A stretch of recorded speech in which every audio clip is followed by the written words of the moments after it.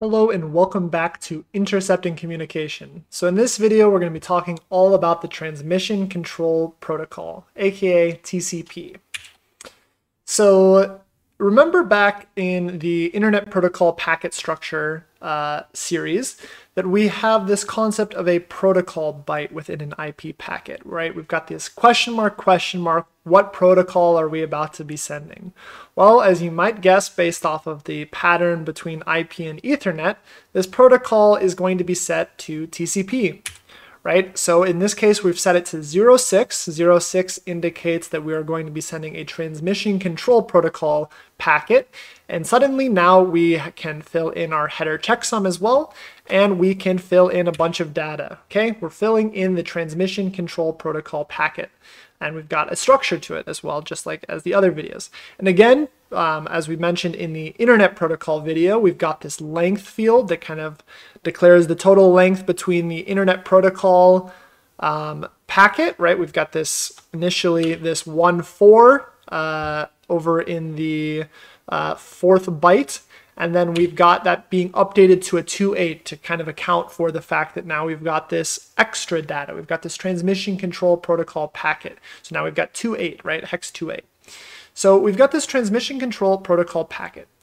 And the thing to know about transmission control protocol is that it serves another functionality. So Ethernet, we said, was being used for two directly linked hosts to directly linked devices to be able to send data to one another. And then we had this concept of the Internet Protocol sitting on top of it, which enabled this routing capability. We have this capability of this potentially complex network and routing it all the way through a bunch of hosts, through a bunch of routers that are slowly getting that packet of information where it's going. And then finally, now we have this transmission control protocol. And what that enables is a stateful conversation between two hosts. So IP, Internet Protocol, enables routing. Ethernet enables just directly linked data to be spoken to each other. Now, transmission control protocol enables a stateful interaction, where if we have two hosts that might need to send data back and forth, this data might be arriving out of order. And this transmission control protocol is going to enable some concept of order and some concept of making sure all the data that was intended to be sent was in fact sent in the correct order. Additionally, it allows this concept of ports. So our host might be trying to speak all sorts of concurrent networked conversations over the network, and they might be going to different programs. And so transmission control protocol also handles this concept of ports. So within the packet structure of transmission control protocol, TCP, we have the first 2 bytes being dedicated to being the source port. So when I'm sending this packet of information out over TCP, I'm going through some source port, which is going to allow the receiver to kind of reply back on that source port, etc. We've got the source port of data flowing out, and in this case, we've got it set to decimal 31337 lead or whatever, you know. And we've got the source port, so this data is going to be flowing out of this kind of conceptual source port.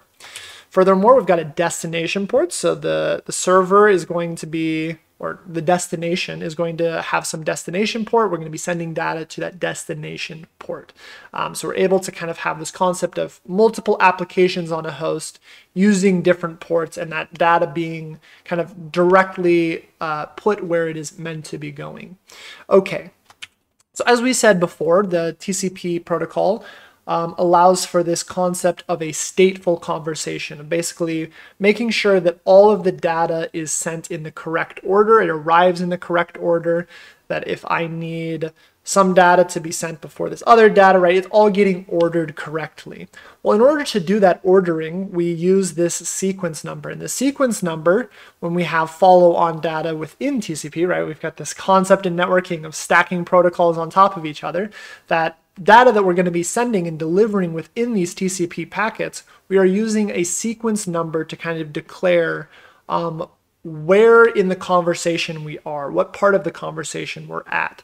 We're going to have some random initialized value. In this case, we're just kind of using 000, but in standard implementations, it's going to be a random value. And that number is just going to slowly grow as we go through our conversation, as we'll see in a little bit. Furthermore, we've got an acknowledgement number. So we've got two hosts talking to each other.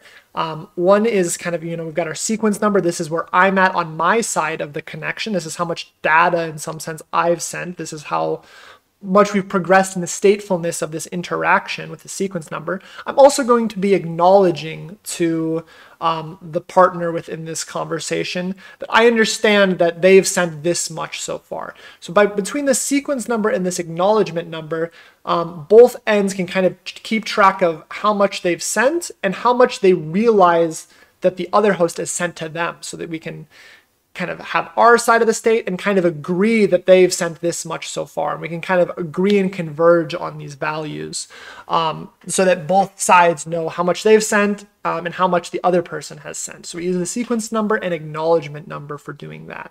And this will make a little bit more sense in an example at the end of this video. Okay, we've also got this data offset. So as we said before, right, we're stacking all of these protocols on top of each other. In this case, this TCP portion of the packet is taking up 20 bytes. And again, that is a variable length, because just as in IP, we can have a bunch of optional data within this header. So in this case, we've got 5 times 4, 20 bytes. We've got 20 bytes of header data. And after that is when the data starts. So that's kind of like the offset to the data within our TCP packet. Okay, next 3 bits are reserved. So I guess the creators of this protocol decided that they didn't really need these 3 bits yet, but who knows, in the future the protocol might be updated. These 3 bits might be used. In fact, there's a good chance there's already experimental or maybe even stable things that have already found use cases for those 3 bits to do all sorts of interesting things, but we're not going to investigate that right now. Okay, the next 9 bits are super critical as well.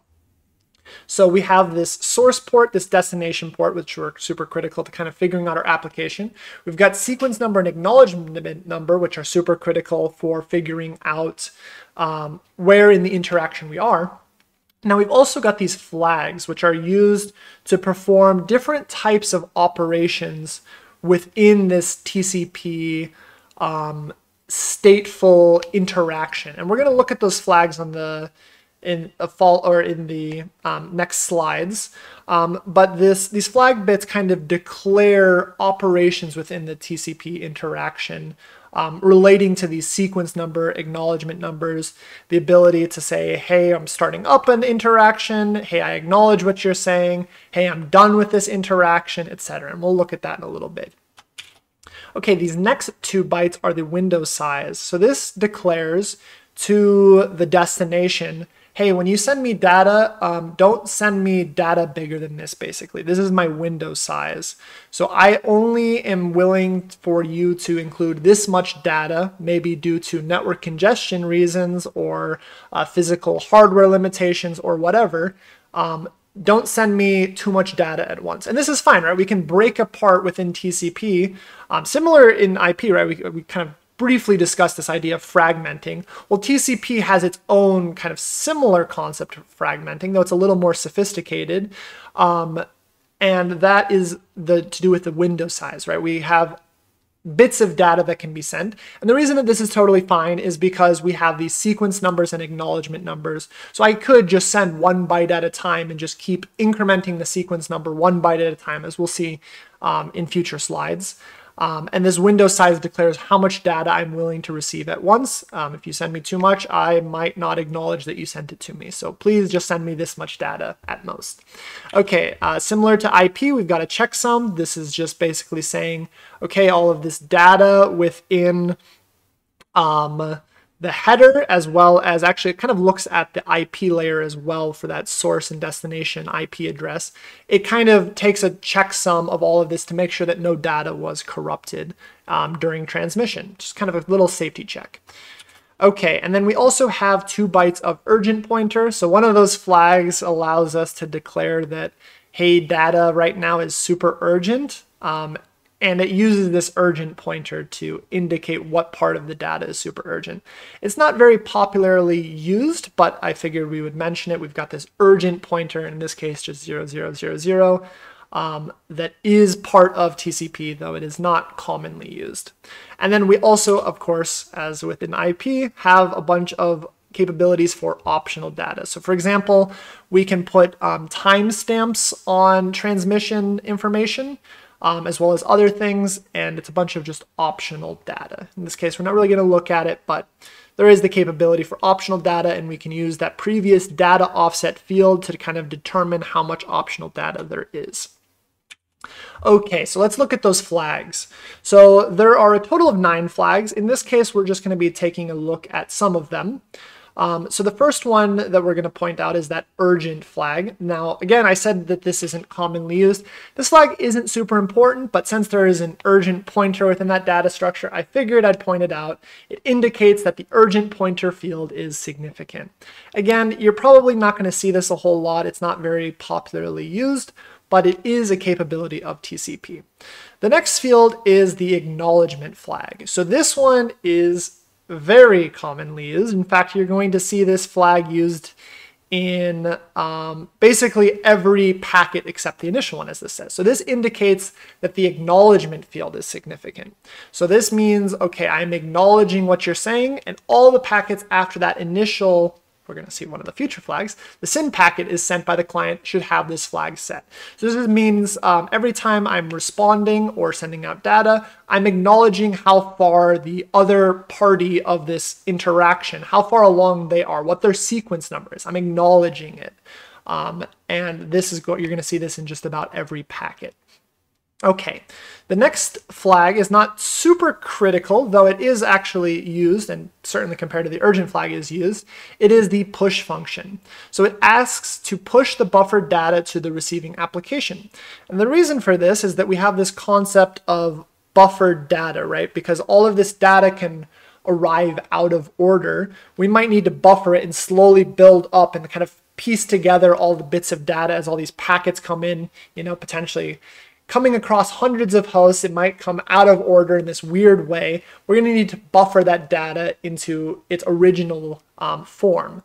And the push function basically says, okay, don't wait for more data. Assuming you've got up to like a contiguous bit of data, like we've got where we're at and all the previous data has already arrived, I want you to push that up to the person that's reading this data, up to the application that's actually reading this data.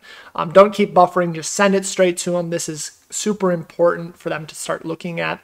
And we'll see that the push function or the push flag is in fact used in a little bit. Okay, the reset flag basically says, okay, something has gone wrong. Not necessarily something has gone wrong, but potentially something has gone wrong. And I need to reset the connection. So you're going to see this, for example, if you start connecting to ports that don't have applications listening on them, you're going to see reset flags coming. It's basically saying, what are you doing? I don't know. Just try again, maybe. That's what the reset flag is saying. If something has gone wrong, we need to just try again, basically. Okay, and then the SYN flag is very important. It synchronizes sequence numbers, so only the first packet sent from each end should have this flag set. So as I previously said, those sequence numbers and those acknowledgement numbers, right, kind of the pair of numbers, are initialized to random values. So each side starts with a random value in common implementations. And in order to get this starting number set so that both sides agree on where each side is starting from, what the initial number is going to be, each side is going to initially set this flag when they have their synchronization or their sequence number set to kind of declare, okay, we're synchronizing sequence numbers now. This is where I'm going to be starting from, and we're going to slowly be incrementing from here. And again, we'll see that in the example in a little bit. Okay, and then finally, we have the FIN packet, the FIN flag, which indicates, okay, this is the last packet. I'm not going to be sending you more data after this. This is kind of the end of the interaction. You can assume we're done now. Okay, so let's imagine now some TCP transmission control protocol. We want to transmit something. So we have from host A to host B, we want to send the message, hello world. So what is that going to look like? Well, the first thing that's going to happen is what's known as the TCP handshake. So I said that we need to synchronize our sequence numbers, that we're both going to have these random values, and we're going to use these to track where we are in our interaction. The reason we need to track where we are in the interaction is these packets are going to be split apart potentially, and they're going to be arriving out of order, and who knows what crazy things are going on in that network, right? We might be sending something from one side of the Earth to the other side of the Earth, and all these packets might be taking different routes. They're probably going to be taking the same routes, but who knows? Crazy things can happen in the network. Suddenly a node might go down and the packet might have to get rerouted a different way. All these packets have the capability of arriving out of order or not showing up altogether, etc. And we need these sequence numbers to be initialized so that we can keep track of our stateful interaction. So this TCP handshake is how we're going to initialize these sequence numbers and get into an agreement between the two hosts of where each side is starting from. So the very first thing that's going to happen is that when host A wants to talk to host B in order to send that hello world message, host A is going to send a TCP packet to host B with only the SYN flag set. And it's going to have some sequence number, which in this case we're going to call A. You could imagine starting at 0, but popular implementations start at a random number. And we're just going to declare that random number A. Okay, so host B is going to respond, and it's also going to set the SYN flag, and it's also going to set the acknowledgement flag. So we started with a SYN, and then we have a SYN ACK. This is a very common terminology within the TCP world, the TCP handshake. We have the SYN, then the SYN ACK. So the SYN ACK is also, host B needs to initialize its sequence number, and it needs to acknowledge host A and say, okay, I acknowledge what your sequence number is, and it's going to add 1 as well. It's going to acknowledge it, it's going to add 1 because we're kind of, you can imagine we're progressing through the interaction, that's kind of why it's adding 1. And we're acknowledging, okay, so you said your sequence number is here, so I'm expecting that your next sequence number is going to be A plus 1, basically. And I'm also going to initialize my sequence number. So we have the SYN part and we have the ACK part. Okay, host A now needs to respond as well. It needs to do an ACK, right? It's not doing a SYN again. It's already initialized its sequence number. We don't need to send a SYN anymore because we can tell already that host B has acknowledged our sequence number. So it's in agreement with us. We know we're in agreement with each other. We don't need to synchronize our sequence number anymore. And we're going to now set our sequence number to A plus 1. And just as host B acknowledged our sequence number, we need to acknowledge host B's sequence number. So we're going to set ACK to B plus 1, right? So we've got this SYN ACK, and this ACK. This is the beginning of every TCP interaction. It's so important that it has its own name. It's the TCP handshake. SYN ACK, ACK. So now we've got these sequence numbers synchronized between the two endpoints. And as we progress through the stateful interaction, we can just start incrementing these sequence numbers depending on how much data we've sent. So let's look at that. So the next thing we're going to do, now that we've kind of agreed on our sequence numbers with this TCP handshake, is we're going to send the data. We're ready to send the data.